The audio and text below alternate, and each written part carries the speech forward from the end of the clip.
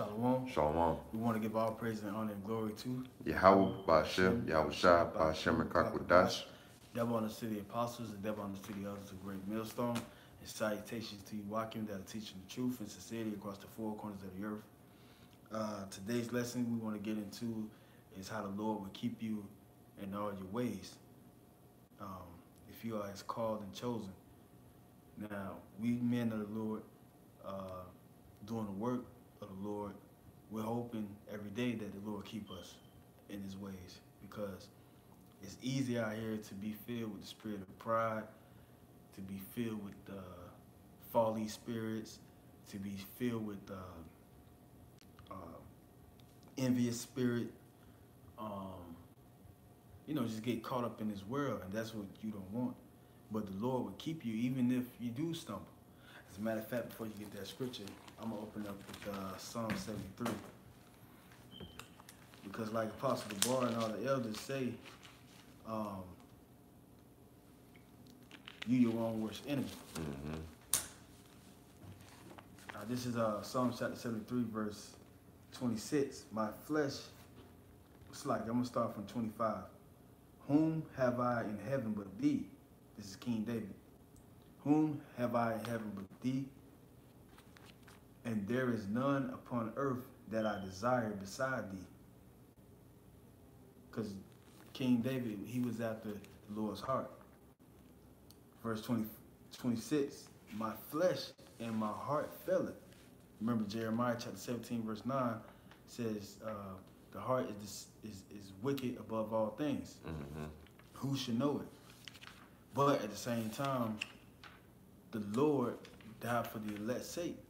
And what he said the Holy Spirit, he was sent to give us the understanding, first through our apostles, because the scriptures say we should see our teachers. Reading on, it says, my flesh and my heart fell. So your heart and your flesh, it'll fail against you. You may go off, and you may not intend to go off. But then, you remember, then the Lord, you repent and go harder again, to seek the Lord 10 times more. But then to Satan to be messing with your flesh. Reading on, it says, but Yahweh is the strength of my heart and my portion forever. So that's the Lord keeping us in his refuge, in our ways, because like King David said, his own flesh and heart faileth him.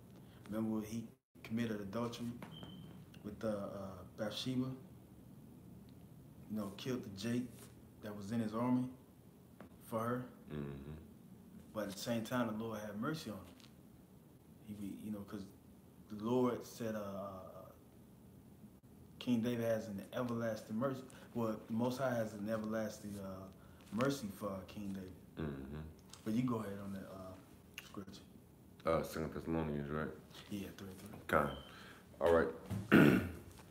This is 2 Thessalonians 3:3. But the Lord is faithful, who shall establish you and keep you from evil. So the Lord's going to keep us from evil. And these people out here got certain devices in their minds, and we may just cross their paths. We don't know them from a can of paint, but at the same time, the Lord just keep us from those headline article news about Jake getting gunned down, or Jake gunning down a whole apartment complex for a woman, or fatal car accidents. Fatal car accidents. Just anything, man, that's wicked or that may be harmful to you. The Lord keep us from that. The Lord keep us from ourselves. Because we constantly get exhort by brothers. You reprove your own self. You examine yourself. You fast. You get rebuked by brothers. So that's really the Lord looking out for you. Even though it may seem like it's because people in the world are weak, man. And you'll find out that you have been weak too for that long. Somebody get on you about something, even when you didn't mean to, but at the same time, that's the chastisement of the Heavenly Father. Mm-hmm. And that's a spiritual chastisement instead of a fleshly. Mm-hmm. But that's the Lord keeping you even in your own ways. Because you go off, but at the same time, the Lord is keeping you. And that's protection. Mm-hmm. I think that was it on that. Okay, come on. You got something? Yeah, that was it. Yeah, this is Psalms chapter 23, verse 1. Yahweh Shem Yahushua is my shepherd, I shall not want. He maketh me to lie down in green pastures. He leadeth me beside the still waters. He restoreth my soul. He leadeth me in the paths of righteousness for his name's sake. So Yahweh Shem Yahushua, even though we catch certain hell and go through certain things, in the flesh, in this earthly realm, so to speak, it's really just like the captain's going into. It's really just Yahweh Shem Yahushua, just molding us and making us stronger, and really leading us down the path that he has already preordained for our particular lot in our particular lives. And we're doing it, and the beauty and the good thing about certain chastisement, things that happen for us individually, is we should have a certain level of understanding and why we're doing it. We're doing it for, like the scriptures say, for Yahweh Shem Yahushua's name's sake. Come. And how he restoring us too is with these scriptures. Mm-hmm. You rethink them in your head. You rethink, oh man, did I do a video today? Or what did I go into that can be edifying towards my spirit, and that I may branch it out to the listeners and followers that may be hopefully elect. All type of ways, man. Mm-hmm. The Lord restores. Mm-hmm. You got it. Yeah, this is the last verse. It's the Psalms 23 and 4. Yeah, though I walk through the valley of the shadow of death, I will fear no evil. For thou art with me, thy rod and thy staff, they comfort me. So, with America being the valley of the shadow of death, for Jake and for people out here, judgment, happens on a constant basis, man. Like we're going to, whether it be, a fatal car accident, certain diseases, certain pestilences, sexually transmitted diseases, all types of things, ways in which Yahweh Shem Yahushua has ways to bring upon his judgment. And judgment isn't, no one's judged being innocent. These judgments and things happen because for a particular reason, but even though we walk through the valley of the shadow of death, man, being America, we have no need to fear. We have no need to fear, because even like King David said, Yahweh Shem Yahushua, his rod and his staff are with us, man. The holy scriptures, and the Holy Spirit, are ways in which Yahweh Shem Yahushua can actively, like the title of the lesson, can actually keep us in all of our ways, man. Because we trust in Yahweh Shem Yahushua, especially with us being in the service and being in the ministry. We trust in Yahweh Shem Yahushua to actually keep us in this wicked society. Yep. That was it, bro. That was on point. John chapter 10, verse 16. It says, "And other sheep I have, which are not of this fold, them also I must bring, and they shall hear my voice. And there should be one fold and one shepherd." That's talking about when Yahushua came over here in the Western Hemisphere to the 10 tribes. Because all the 10 tribes didn't stay over there in the land of Jerusalem during the Roman captivity. They moved during the Assyrian captivity. It goes to show you that the Lord is still keeping us. Mm-hmm. Even if we move to the uttermost parts of the world. Verse 17. "Therefore doeth my Father love me, because I lay down my life that I might take it up, that I might take it again." Verse 18. "No man taketh it from me, but I lay it down of myself. I have power to lay it down, and I have power to take it again. This commandment have I received." Now I'm gonna go down to verse 28. Well, verse 27. "My sheep hear my voice, and I know them, and they follow me." Verse 28. and I give unto them eternal life, and they shall never perish, neither shall any man pluck them out of my hand. Now that's going into the Lord keeping the elect. You know what I'm saying? No matter what type of walk of life the elect don't walk through, the Most High is going to keep them. You know, the Most High is going to keep you if you are His chosen and called. No weapon formed against thee shall prosper. Verse 29, my Father which gave them me, see, it was the Most High that gave Yahushua the elect. So the Father approves everything that Yahushua has done, laying down his life and taking it up again. And in dealing with the elect, how he deals with the elect. My Father which gave them me is greater than all, and no man is able to pluck them out of my Father's hand. See? No man is able to pluck them out of the Heavenly Father's hand. So the Lord is going to keep you if you are of the elect, but first you got to seek repentance. You got to study to show thyself approved. Because we just rehearsing the righteous acts, but at the same time, you don't want to utterly fall away from the Heavenly Father, because the Lord said if you fall away from His commandments, you going to die. Go ahead, Doc. You said what you wanted, Isaiah? You called for Isaiah? I thought you wanted something, Isaiah. I thought it was a precept you wanted earlier. Oh, no. Okay. I don't got nothing right now at the moment. Okay, come on. Well, you can give me Psalms 91, verse 1. Okay.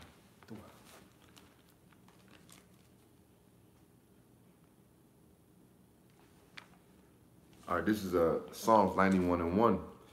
He that dwelleth in the secret place of the Most High shall abide under the shadow of the Almighty. And what's the secret place? These scriptures. Because a lot of people, they go to the cops for protection. They go to their brother-in-law or a gun or something that people know about. But we have something that's on a whole nother level that people don't know about. But they claim to know about it though. And it's the Lord, our Lord and Savior, Yahushua, who the world literally calls God and Jesus Christ. This is the secret place that we go to for protection. And the Lord protects us. Go ahead. I will say of the Most High, Yahweh Shem Yahushua, He is my refuge and my fortress. My power, in Him will I trust. Yeah. And how we trust in Him? By knowing the name. Because His name is a stronghold. Just like you got the Atlanta Police Department. That's a title. People run to that for protection. Or people run to the government, like the government shutdown, asking Donald Trump for what? For food, for protection, so they won't get put out their house or their possessions getting snatched away from them. But that's the same way by knowing the Lord. You know, even though we're in this flesh and people can't see the Lord, but the Lord said He's an invisible power. In Colossians chapter 1, the Lord make the things that are visible. Plus, He even got scriptures referencing, but really showing proof that he's real, because he even gave a foresaying about the fool said in his heart there is no God, because they don't physically see Him. Well, His Son came down and they have ancient proof that He existed. But at the same time, here it is, Esau, he paints the picture that the Lord is not real, that it's a Big Bang Theory. No, the Lord is real. And the only ones that's going to know that is His called and chosen. So we've been in this secret place. We have a greater chance of making it throughout this whole destruction that's about to take place. World War III martial law, the RFID chip, which is the mark of the beast. They already made it law. They already passed the bill behind it in Arkansas. And well, in Wisconsin, really is worldwide, because the New World Order is about to come down. Reason being because it's prophecy. And we, knowing these times, 2 Ezra chapter 9, verse 1, goes into us knowing the secret things of the Lord and how we're going to be safe by knowing His word, which is a secret to the world. You got it up. Sorry. I'm gonna continue on.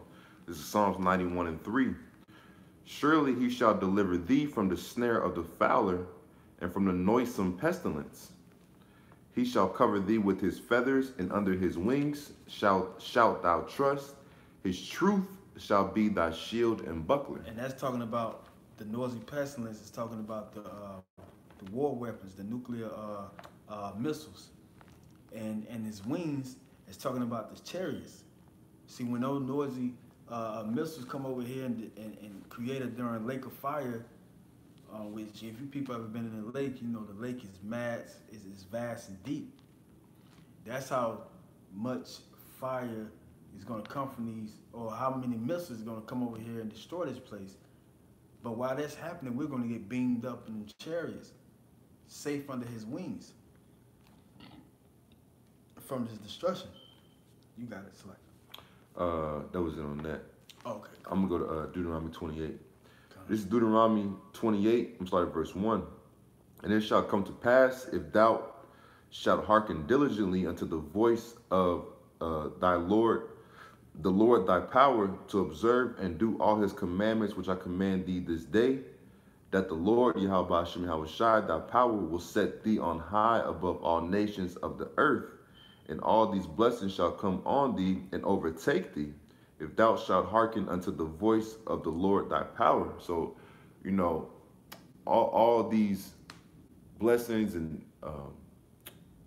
covenants are going to actually overtake us, you know, in which that'll be, once again, continuation of Yahweh Hashem Yahweh Shai establishing our ways, you know, because if something overtakes you, it's really out of your control. It's really that force or that energy really just taking you captive, so to speak. Right. I'm going to jump down. This is Deuteronomy 28. I'm going to start read verse 9.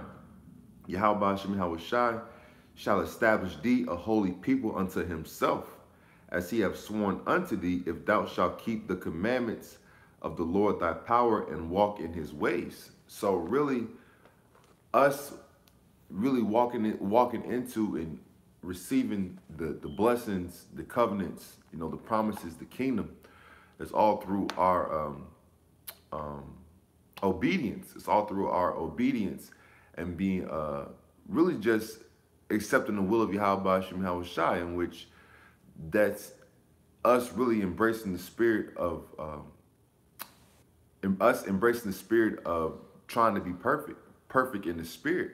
You know, by us actually trying to walk a perfect or blameless life, so to speak, knowing that we're going to fall short, but it's about the effort of things.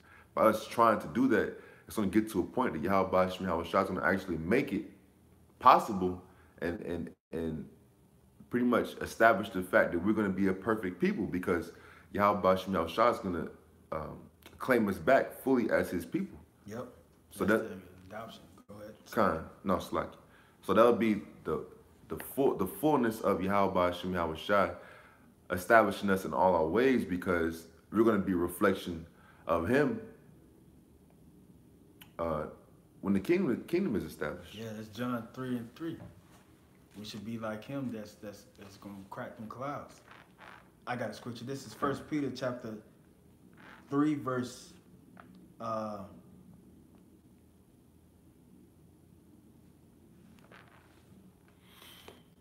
I'm gonna start at verse 10. For he that would love life and see good days, let him refrain his tongue from evil, and his lips that they speak no guile. And that's what the brother was just breaking down. You know, we embrace the truth to the best of our ability and walk in the Lord's ways, pursuant to Judges chapter 5 verse 11, rehearsing the righteous acts, although we're in this wicked flesh.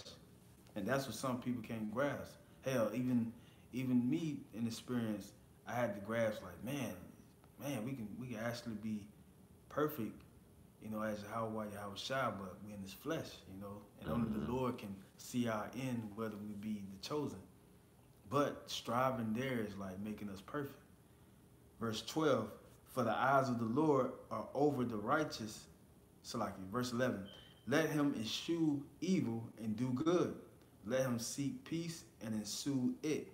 Verse 12, for the eyes of the Lord are over the righteous, and his ears are open unto their prayers. So when we pray to the Heavenly Father, the Lord hears our prayers, even in our darkest moments, man, whether we repenting from the sins or feel that we ain't worthy.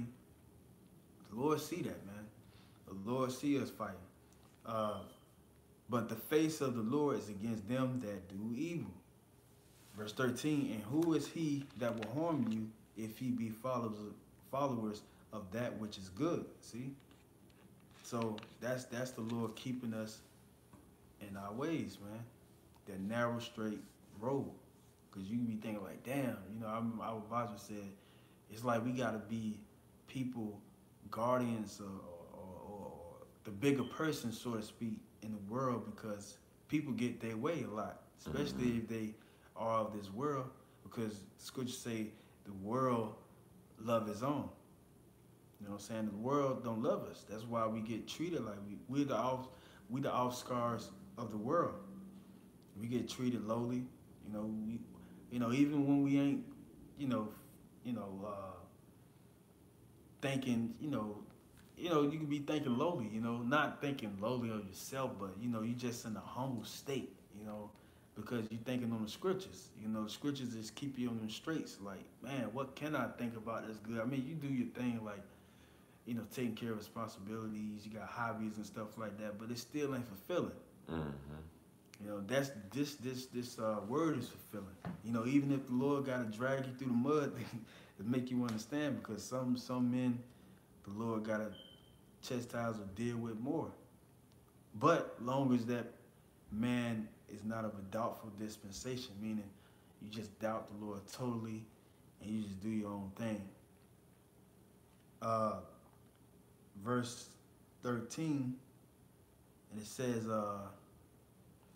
and who is he that will harm you if he be good, if he be followers of that which is good? But and if ye suffer for righteous sake, happy are ye, and be not afraid of their terror, neither be troubled. Yeah. John chapter 14. The Lord said, be ye not troubled. You believe in the Heavenly Father, believe also in me. That's why we pray in the name Yahweh, Why Yahweh Shai, Why Makar Kodash, the Holy Spirit.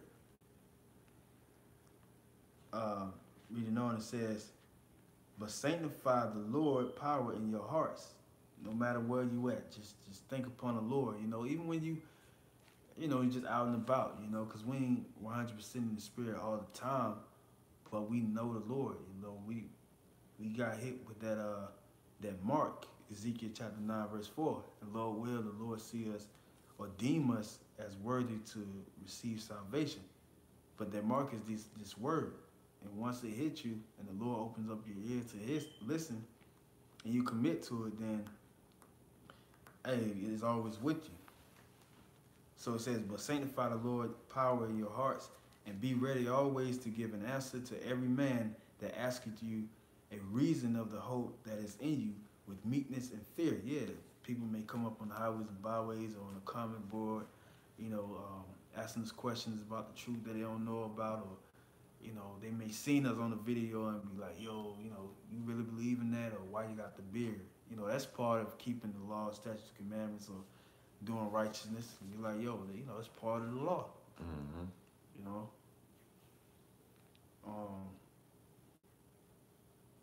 Yeah, that's all I got on that. I got something real quick. Okay. This is Revelation chapter 3, verse 10.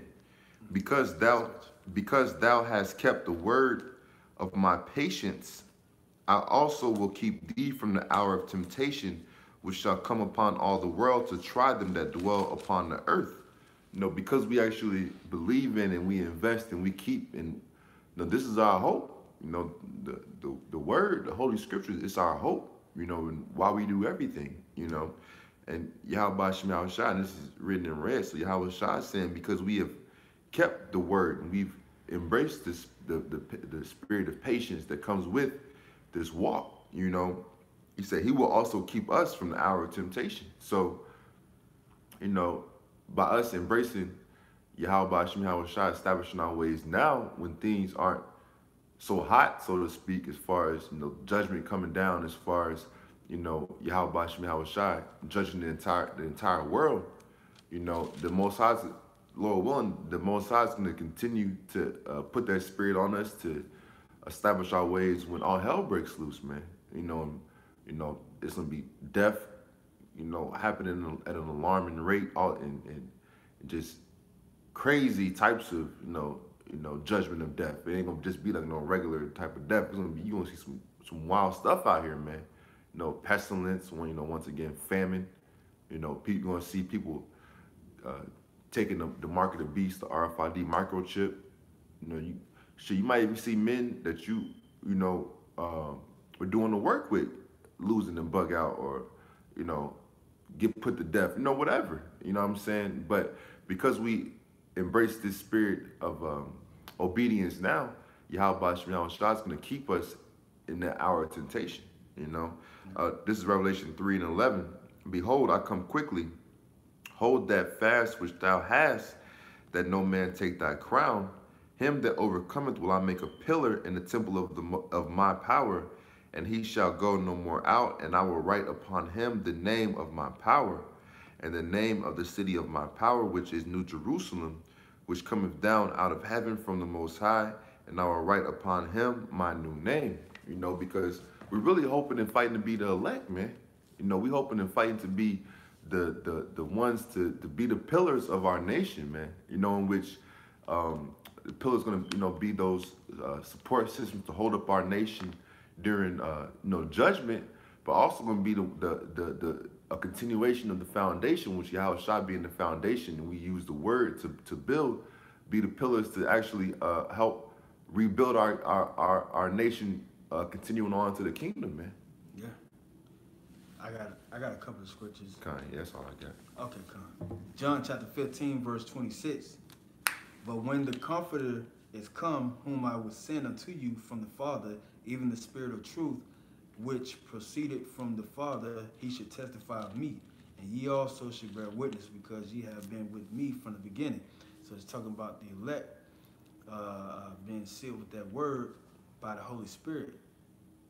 And how the Holy Spirit is going to give it to us through the teachers, our apostles and elders, a great millstone. Because that's how you're going to get it anyway. You're not going to get this word by yourself. But that's the Lord keeping us in our ways. And his ways. Mm-hmm.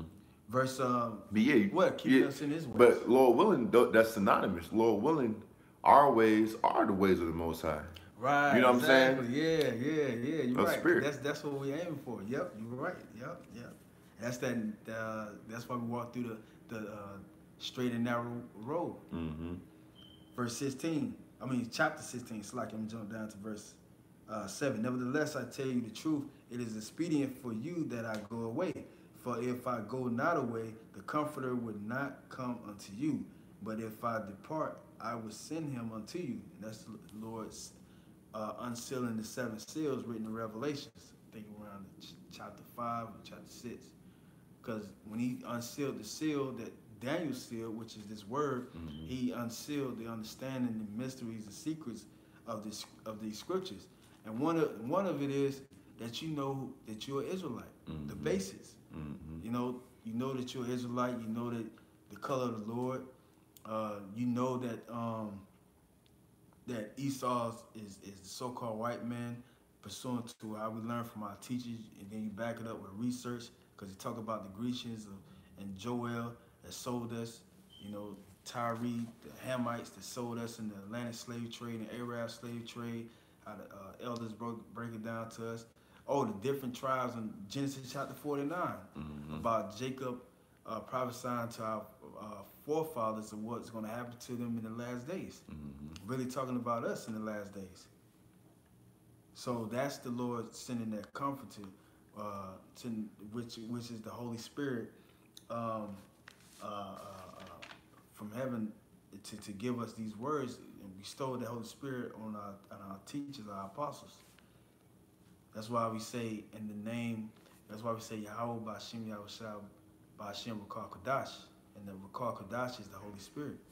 Reading on, it says, and when he is come, he will reprove the world of sin and of righteousness and of judgment. And that's what we learn, and that's what we do on the highways and byways, as our teachers showed us. And how we can abstain from sin, and teaching our people that, and casting down this stronghold in this world. And of righteousness and of judgment, verse 9, of sin because they believe not on me, talking about nation of Israel. Verse 10, of righteousness because I go to my Father and ye see me no more. Of judgment because the prince of this world is judged. And who is the prince of this world? It's like, I'm gonna jump back to verse 10, because it is righteousness that the Lord be up there, because he's like a lawyer for us. He's a mediator for us. He's a medium for us, because we just can't go straight to the Heavenly Father and pray no more like we used to before Yahushua came on the scene, like our forefathers. The Lord ain't dealing with us no more like that, because Yahushua was a sacrifice. In verse 11, of judgment because the prince of this world is judged, and that's talking about Esau, the so-called white man. Like it says in Job chapter 9, verse 24, the earth is given into the hands of the wicked. He covered the faces of the judges thereof. Now you got Esau in these courtrooms duplicating like he's the judge, like he's a real righteous judge, which he's not. Right. He's wicked. I have not. Well, it's like it. That's it on that. That's the Lord keeping us in His ways, because matter of fact, is Ephesians chapter 2 talk about the prince of the air, which is Satan, but Satan is working through Esau, and he's causing the confusion and wickedness in the earth right now. Everything he says goes. That's why Donald Trump can set sanctions on other nations and stuff like that, through from casting down this fiat currency and building up their currency backing by gold, like China, Russia, Libya. What he do to Gaddafi? He murdered him on national TV. Well, on live TV. It's like not national, but live TV. That's him being that wicked judge. But the Lord already judged him. So when the Lord come back, that's it. That's why they got this third world war coming. But that's all I got. I got something real quick. This is Galatians chapter 5. I'm going to start at verse 24. And they that are Hamashiachs have crucified the flesh with the affections and lusts. If we live in the Spirit, let us also walk in the Spirit. So we, it's a continual thing, man. As far as, like, we always say we're not perfect, but we're made perfect through what? We're made perfect through the sacrifice of our Messiah, Yahushua. So if we let me read that. That's Galatians chapter 5, verse 25. If we live in the Spirit, let us also walk in the Spirit. So, we actually partake of these living waters, and we're actually putting this Spirit into our vessel. We have to carry it with us continually, man. Yep. And that does what? That allows Yahweh Ba'ashem Yahushai, Ba'ashem Kakwadash to lead and direct you in your path and establish your ways. Yep. That's all I have, bro. God, yeah, that's all I got on that too. And that's right what the brother's saying, because we're saved by grace. Through grace we are saved. And that's the Lord keeping us in His ways. So that's all we got, Akim. So hope you brothers was edified through the Spirit of Yahweh Ba'ashem Ba'ashem Kakwadash. So with that, we're going to say all praises to Yahweh Ba'ashem Yahushai Ba'ashem